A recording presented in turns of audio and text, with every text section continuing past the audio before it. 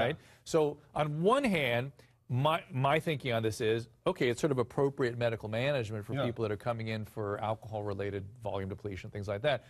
On the other hand, it's making it so cozy for them.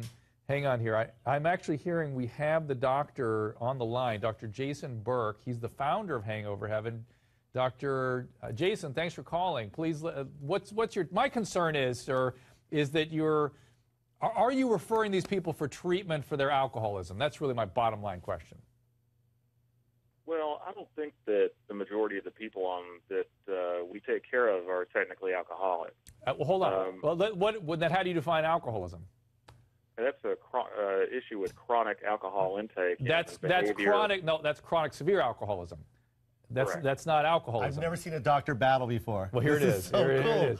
I mean, let me just tell you, the American Society of Addiction Medicine looks at alcohol as ongoing use in the face of consequence, and health being one of the categories for which, if there is consequence and you have family history, you pretty much got it. Now, you may not have chronic severe, you may not be heading towards liver disease, but it will progress. But don't you think these people need a referral? I don't think so. The way that the business was designed was for people that were in Las Vegas and drank too much one night and had plans the next day, and they were not going to be able to make it to their golf outing, their helicopter tour, to the stratosphere to ride roller coasters or whatever it may have been because they accidentally drank too much the night before. And it's easy to do that in Las Vegas. The time frame over which people drink is much longer here than it is when people are at home. And then factor in the dry climate, it's a perfect setup for a hangover. Well, my buddy here, Joy, thinks you've defended yourself perfectly. In fact, I think he wants to have follow the bus around the country wherever it might go. Doctor, I think you are God sent, and you should just serve tacos on this bus also.